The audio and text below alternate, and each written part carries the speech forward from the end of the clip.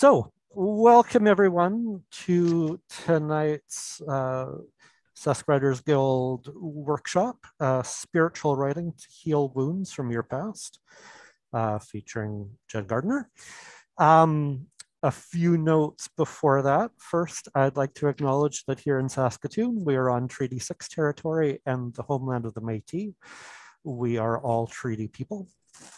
I would also like to acknowledge our partners for this program, the Saskatchewan Writers Guild, and Debbie Sunchild Peterson, who is here.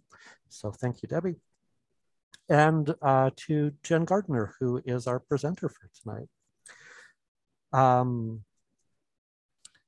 Jenn Gardiner is a wife to an incredible husband, mother to 3 beautiful daughters, or is it 4 now, Jenn?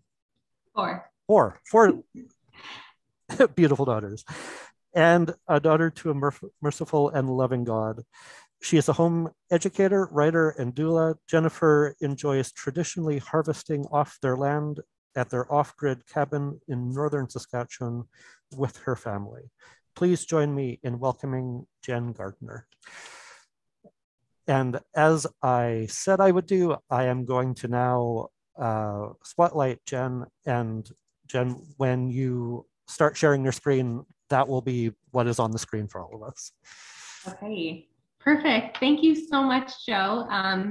Thank you, Debbie from Saskatchewan Writers Guild, and you, Joe, from Saskatoon Public Libraries. I'm really excited and happy to be here, and thank you as well for that land acknowledgement. It was lovely. I am going to share my screen, and so it's not just my face, and hope that I need to first disclose that I am not super tech savvy, so I couldn't quite figure out how to get my notes and to make everything work. So I'm going to be looking sideways a little bit. I might as well just disclose that right off the hop, that everything isn't right fresh for me. I'm a little bit nervous.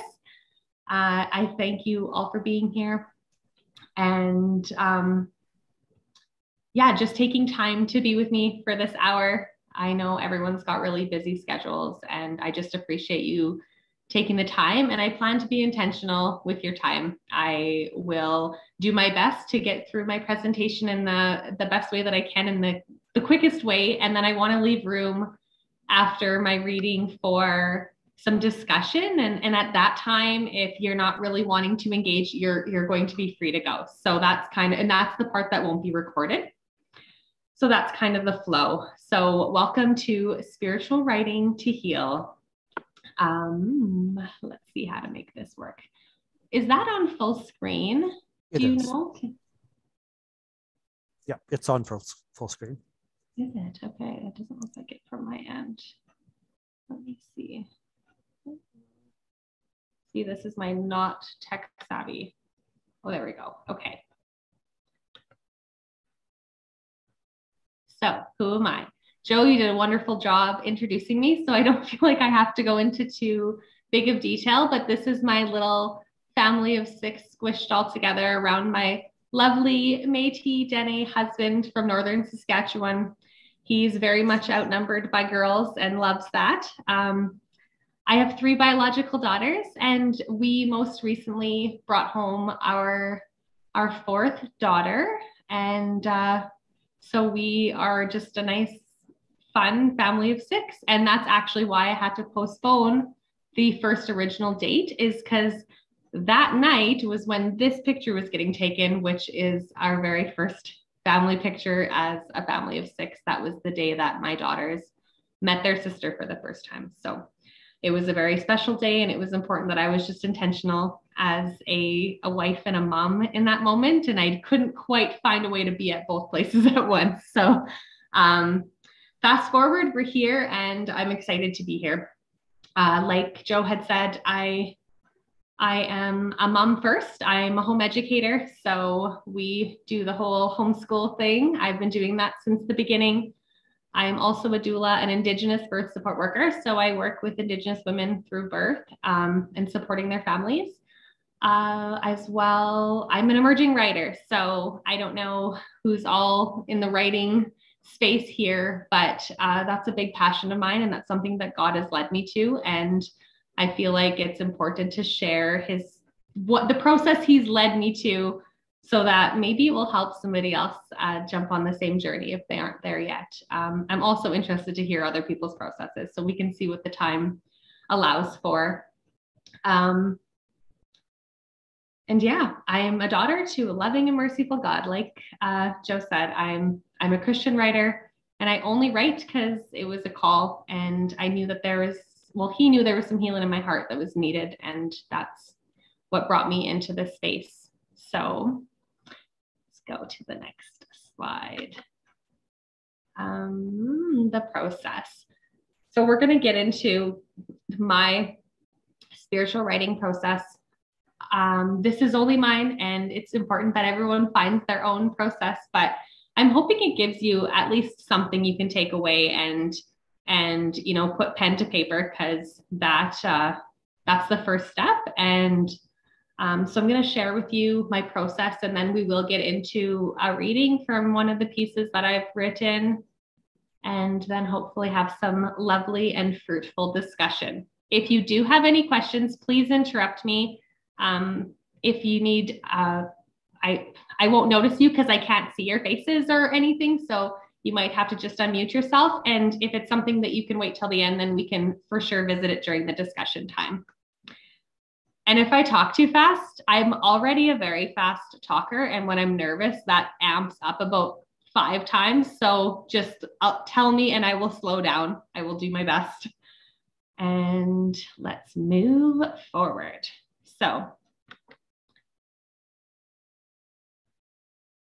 this is my 4 steps to spiritual writing to heal.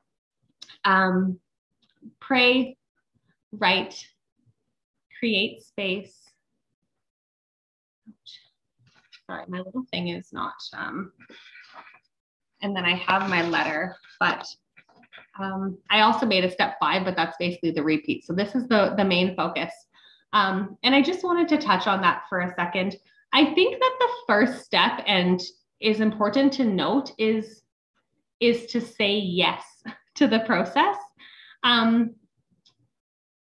The Lord is wanting to heal our hearts, and he's wanting to guide this writing process, but I think that it could seem a little bit overwhelming. And I was actually able to find the first piece of writing that I wrote. And so I'm sharing that just before because it's short.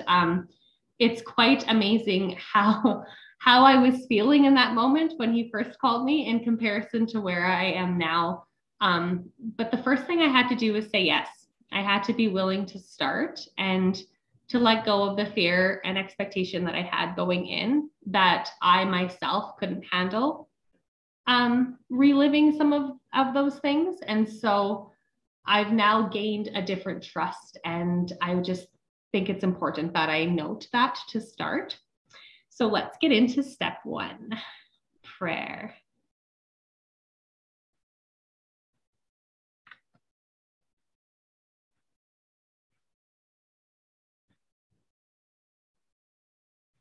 So the process that works for me after my yes was to just ask God to reveal to me what it was that I needed to heal from in the first place. And I know that seems like a very obvious option, but it's quite amazing what you actually don't know. And so with that, I had just asked, every day I just started with a simple prayer of just asking, you know what, Lord, if I have something that I need to work through, some way of healing, please just, I start now, I'm surrendering this to you, and let's go.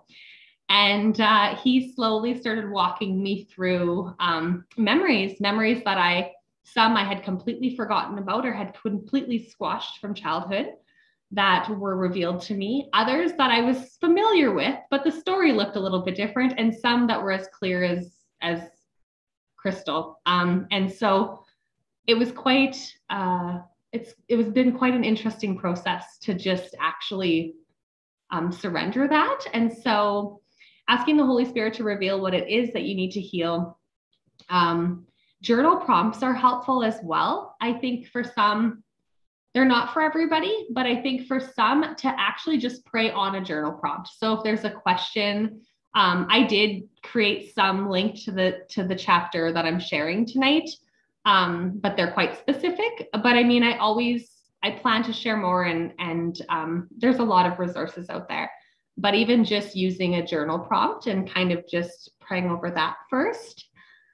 And then once again, like I said, surrendering the process, letting go of control, and then letting go of the fear and expectation of what this healing journey should look like.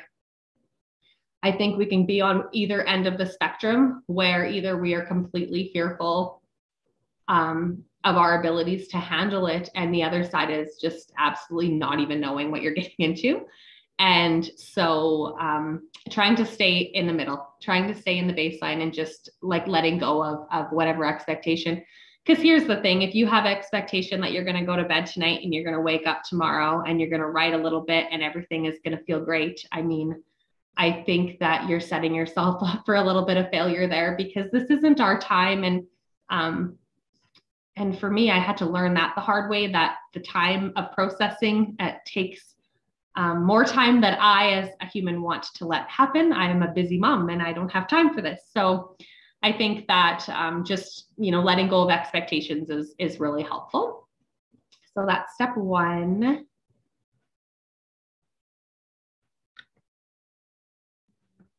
Step two, write. Write without worry. What I mean by this is, if at all possible, don't pay attention to what you're writing. If God reveals something to you on your heart that you need to work through or process, just start writing and don't look back. I found that to be a really challenging thing initially, trying to not be editing myself and thinking that I need to write for something instead of remembering what I was writing for. And that was just to actually heal. So writing without worry, and to write without reading or editing. This is key for me. And like I said, this is my process and I can only speak for that. But for me, most of my writing happens in the middle of the night, or in very early morning, or very late night. Initially, I would think that was maybe crazy and question his will in that. And now I learned that, as I've been doing this for so long, that he's calling me to be able to write in the most stillness of my day. And so what I would do is always keep paper and my notebook around my bed. And if anything was revealed to me, I would wake up and start writing with a pencil crayon if the pen wasn't working. And I would just write and put it away. And I wouldn't look at it. I wouldn't edit it. I wouldn't read it in that moment. I would just write and then put away. And always allowing the Holy Spirit to lead my writing. So I wasn't ever thinking through what I was writing, trying to make it mine. I always try to open my heart to just write whatever comes. And you'll often find, if you really do this, you'll find that you write really fast and you don't mean to. That was something that I learned. Also, I learned that if not careful, some of that can be ineligible. But trusting the process as well. Man, there were so many times that I was like, I need to stop this. This just isn't making sense. And it always worked itself out. And I never was tired. If I woke up at 3 a.m. and wrote a chapter and put it away, I woke up that morning and I felt good. I felt free in that. And it's crazy to think that it was in the middle of the night, because I'm not a morning person. But so write without worry. I'm not following my notes. I guess I should be looking what I'm writing here. Creating a safe space. Step 3.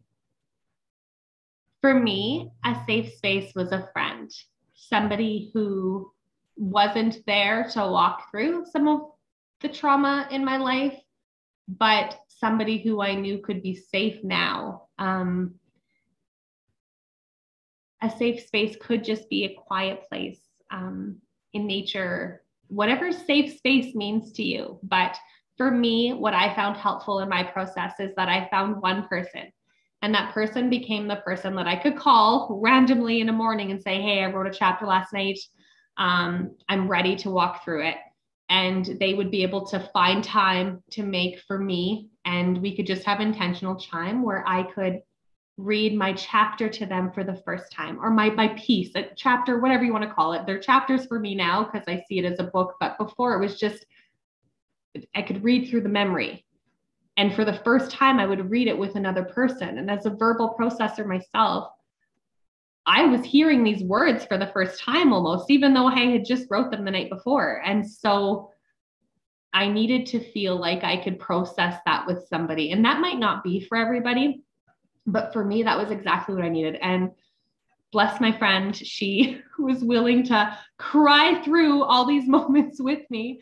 I felt sad for her many times for doing that, but she always showed up. And the thing is I needed somebody who I could trust in confidence, that I knew that I was always going to be safe with. And she was that for me. So it was lovely. And she still is that person if I need her. And she had become my safe place. So I read aloud my work, my piece, for the very first time. And after I do that, I give myself time to process. That doesn't mean that I have to go on a weekend retreat for every piece that I write, or, that I needed a specific amount of time. It would be that I would trust that if God called me to taking some time, that I was able to do that. And so sometimes it would just be an hour, a visit with a friend, and then, just offering it up every day until the next memory came. And sometimes it would be just, taking a day to really, without having interaction with others, so that I could, focus fully on the healing. And so creating a safe space is definitely necessary, especially when you're reading for the first time, because I know this sounds silly that I'm saying to read for the first time, but it's absolutely amazing what I would read and have no clue that I had written. And to attest to that writing without worry piece is that I still have one chapter written in my Hilroy notebook, because that's where all my book is written in. That's written in pencil crayon, and I can't read it. And I trust that that's because I'm not supposed to yet. And someday I will read it when it's time for me to read it, and I will process it at that time. But it goes to show just how little I could actually recall of just being willing to trust and write. So anyways, so creating safe space. And the last step, dear hurting me. So I write a letter to myself during that time in my life.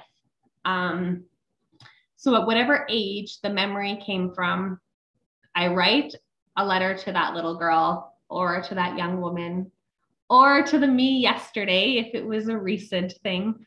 But I always take time to intentionally write to that person. Even though it's me, it's quite amazing the advice that you can give yourself when you look back after a healing moment like that. And even though you're the one giving the advice, it's absolutely beautiful how you're able to receive it. And it's very healing. So it's something that I very much recommend, is to, what advice would you give yourself then?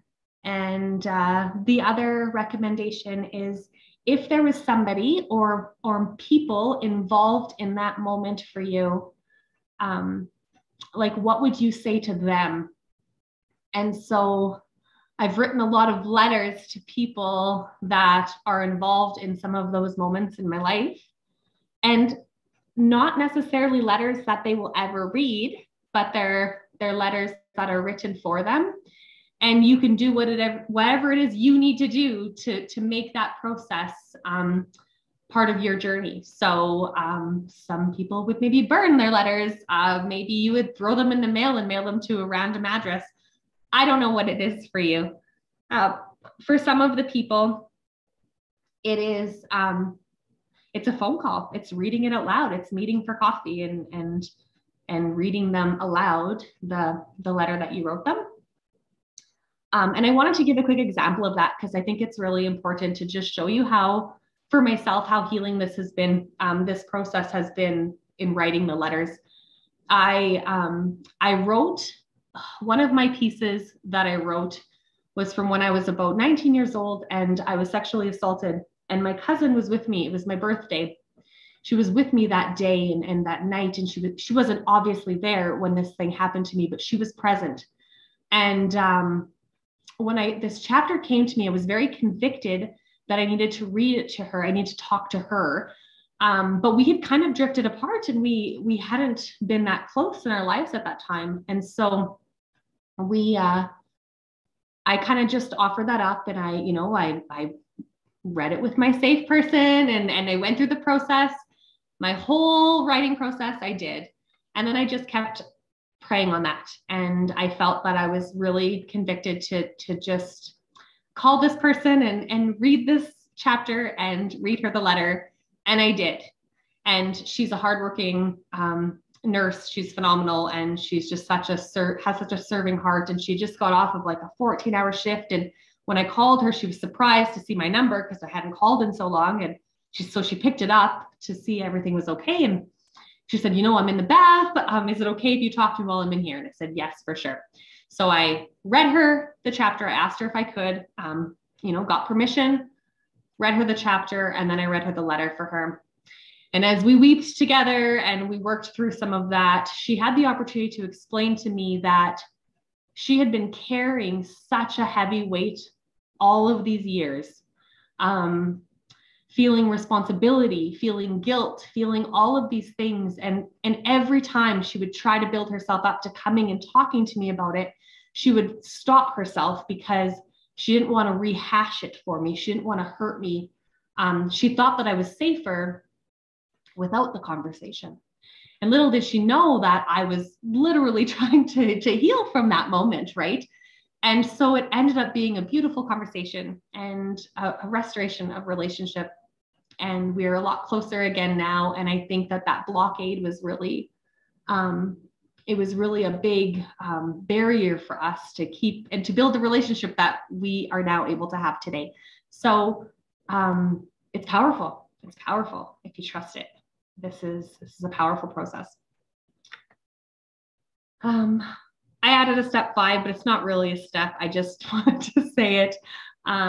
Gratitude and repeat. After you finish steps 1 to 4, take time and just appreciate the Lord's healing. If he's bringing you to this healing, we need to be thankful. And that's a big part for me, is to have a grateful heart always. And to know that even if it feels a little bit rough, that I'm just so grateful for the ability to do this.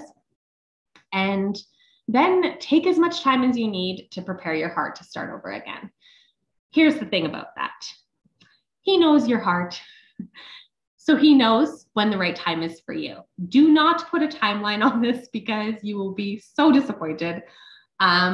Trust that you'll know, and you might go only weeks and you have a new memory ready. Because I pray the same prayer always, but it's his timing. You might go weeks and you might go months and you might go a year and really question. But now that I can look back and see that process, I can see why that looked like that. And I can see that he knew my heart, and he not only knew the time it would take my heart to really, truly heal in certain moments, but he also knew the seasons of my life.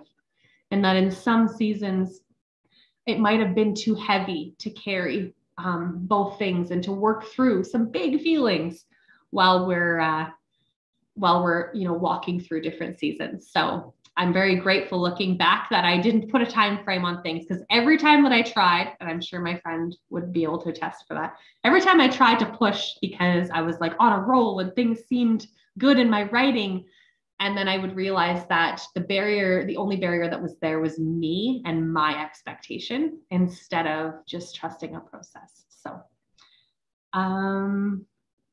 yeah. So going from there, we are going to get into a reading, and I'm going to totally hold myself together. I am also, this is my first public reading of my work, so please bear with me and be patient with me. And let's look. Oh, yes. I wanted to just fully disclose this chapter that I'm going, well, the first piece that I'm going to read for you is the very first piece that I wrote about this journey. And I will hope that it shows, it's just really, it's quite short, but I hope that it shows you where I was at, because I was a little bit fearful going in, and I hope that this helps shed light on how all of those fears were really kind of silly now that I see what's been done for me. And then the second piece that I want to read for you is a chapter that I have permission to read about my mother, and a part of her story, in my story that involves her. It's a very vulnerable piece, and I'm just so grateful that she was willing to allow me to share. When I first wrote it, I was fully certain that she would ever be the only one to ever hear it. And she actually fought that for quite some time, because I think she thought I wrote that she was a crazy monster or something. So I finally kind of cornered her one night around a fire and was like, I really need to do this. This is part of my journey. And the first words that she said to me was, you need to publish that. And I hope that you're able to help people. So I'm just so grateful for her. And our relationship has been fully restored since starting this process. And so I'm very grateful. So here we go. As an adult, a mother, a wife, how do I move forward when so many factors from my past pull me back? I strive to be the wife my husband deserves. He's such a gentle soul and has sacrificed so much for my happiness. How can I be so hard to reciprocate the untrying love he delivers? Why is it so challenging to give myself to him, to love him, some days even to like him? If only I had understood that so many moments from my past could directly affect every aspect of my life, of my future, just maybe I would have worked harder to heal the broken pieces that I have glued together for all these years. And then maybe today the simplest tasks at hand wouldn't be so challenging. Pride is an incredible thing. It can be the poison that sucks your last breath from you. It can fuel the edges of anxiety that forms the tremble in your fingers. You see, I'm too proud to travel back down memory lane, to search out the huge blocks from which I buried all those years ago. I blocked them for a reason. Life is way easier when you just lock them away in that dark corner of your mind, the corner that only is seen in a nightmare. When you wake up in the middle of the night with tears streaming down your face and your body tense and shaking, you reassure yourself it was just a dream and try to fall back asleep. You wonder why it's so hard to get that dream out of your head, but you can't. You see, it's not a dream, it is you.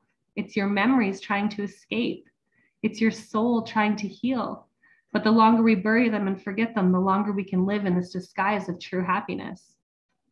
When you look through the glass at me, you see a wife who loves her husband and works hard at home to provide. You see a mother that loves her children and would do anything to make sure that they never hurt the way that she did. You see a woman with friends who has coffee dates, play dates, and girls' nights out. You see a friend, someone who wants to support everyone around her, even if it means putting herself out. You watch me go to church on Sundays. You watch me search for a stronger faith in my incredible Lord. When you turn that glass around and you see the mirror that I'm looking into, I want to tell you what I see. I see a lost soul, a powerless woman who is weak, a woman who is scared to open the door of her past because she's scared that she can't handle what's inside. I see a slut, an undeserving bride, a horrifying daughter, and a poor friend. I see a girl that would rather grab the bottle when things get tough than to feel the pain from within. The mirror I'm looking into is my reality. The glass that you see me through, that is my mask. The disguise that I wear so perfectly to hide the hurting little girl inside. I know one thing for sure. I have an amazing and loving and forgiving God. I know in him I will get to the other side and see the same woman that you see. My reflection is just that, a reflection, and it can forever change. I am writing this for all other women and children and men who have feared opening the door to their past, or the ones who are going through these experiences now. I want to shed light on the importance of healing your soul, that it is never too late to heal. So come along with me as I journey through my own healing, step by step and piece by piece. I'm not a healed being right now, but every day as I write and journey, I feel closer. And I know one day I will be, and I pray that you will be too. So that was the first piece that I had wrote on my start in this journey. And I feel safe to say that I do not identify in those lies and in the experiences that happened to me. I feel safe to say that I now identify in my truth and what I've seen in myself in this healing. So this is a chapter about my mom, and it's called A Rock in a Hard Place. She got pregnant in high school with her high school sweetheart. Everything moved quickly, as the option to abort wasn't even an option with her family. They both came from strong Catholic backgrounds and had parents that believed in marriage, pregnancy, and the little being inside of her being a child. Thank God for those strong faith builders I call my grandparents, as they are the huge part of me being here. She was scared, but they did what they were supposed to. She had me in May, graduated in June, and married my dad in October. I was baptized as the bastard child, and for confession, that same priest made my father do penance for hours for premarital sex. It's priests like this that give a bad name for our faith. They were a young couple, now married, trying to make a go at this. I lived with my grandparents while they moved to find a home and security. My grandma shares the story with me of the day that she had to drop me off with my parents. She said that she had me in the clothes basket on the passenger seat, and the entire time she thought about turning around and just keeping me. She did the right thing, though. She took me to my parents, and we started our journey as a family. My parents had 3 more children, and we lived the average life. The busy, overworked parents, the way too many sports and activities for our working parents to keep up with. My dad worked hard and was away a lot in our younger years. And Mom used to drag us to his hockey games and ball tournaments because it was the only time that we really got to spend with him. She carried a lot. And as we got older, she started to work. Her work days got longer and she was away a lot herself. And this was the beginning of my resentment journey towards my mother. I was 11 years old when I started taking care of the kids, making meals. I was too immature to understand how to care for little kids, and I always took it out on them. My annoyance towards them got stronger, and my anger towards my mother was evident. I was young, selfish, and thought I knew everything. If I only could have imagined how hard I made her mothering journey, wow, I would have made different choices. I didn't listen, I didn't respect her, and I often used the tool of putting Mom and Dad against each other so that their focus would be on fighting each other and less on me. This usually led to me getting my way. They started fighting more and more as I got older, and I remember her crying more and not as happy as she once was. She used to put all of her efforts into committees, sports, her work. She distracted herself so well from the reality of truly being unhappy.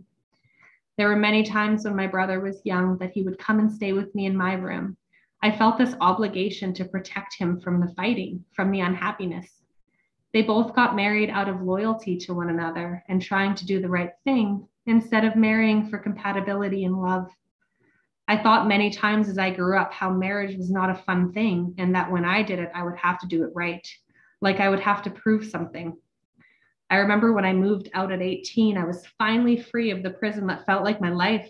I didn't understand back then the pain and the hurt that I was leaving behind.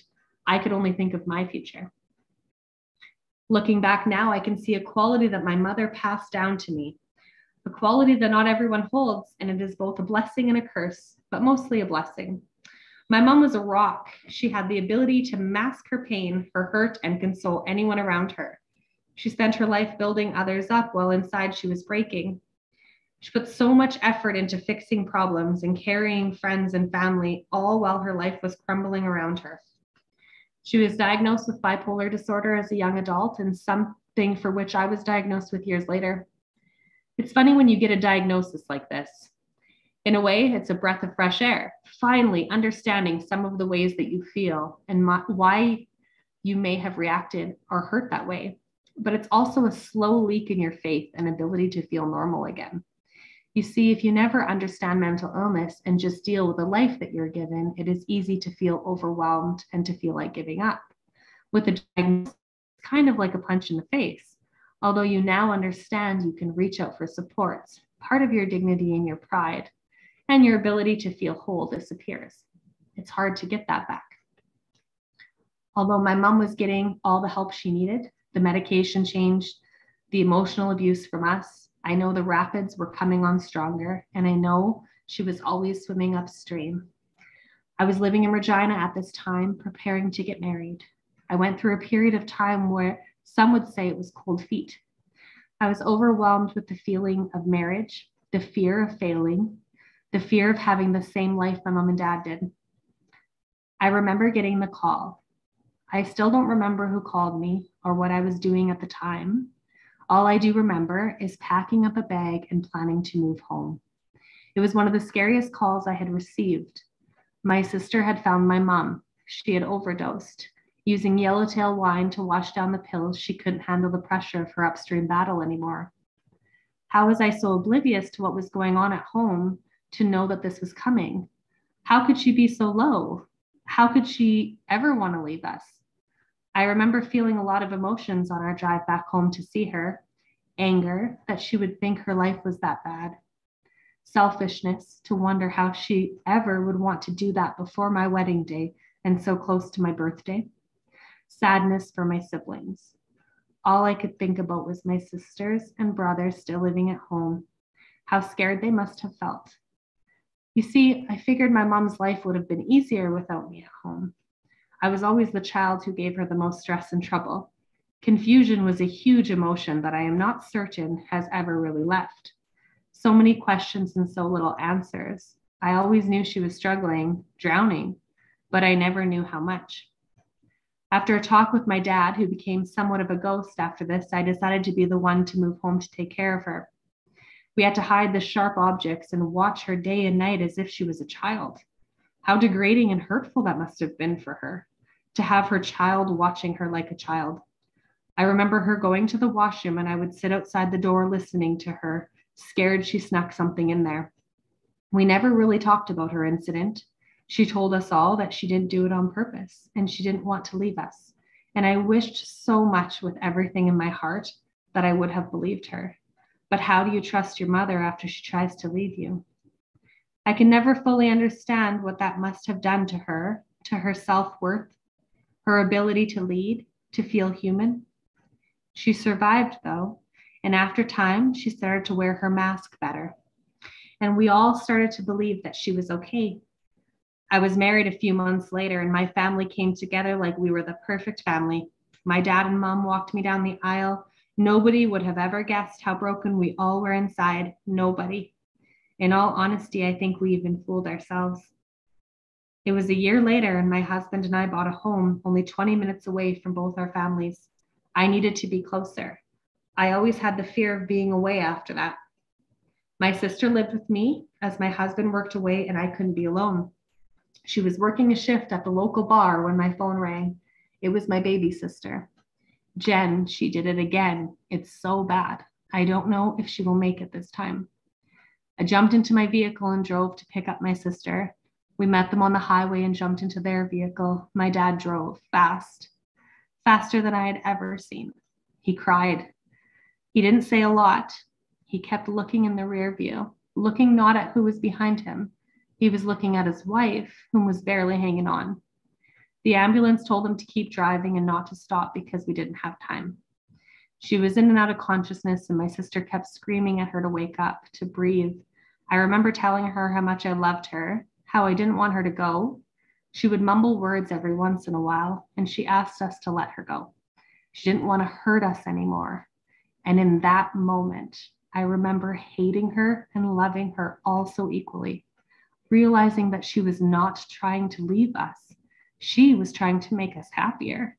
She was feeling that she was that much of a burden in our lives that we would be better without her. Wow, to know that someone could hurt this much, to carry that heavy of a cross. I wished I could have pressed pause that day, just stopped everything from racing so fast to hold my sisters a little bit longer so they didn't hurt so bad. I didn't want them hurting. I wish I could have read my dad's mind, understood what he was feeling every time he looked back there at her swollen face, hearing her mumbled words. I wanted to take his pain away too.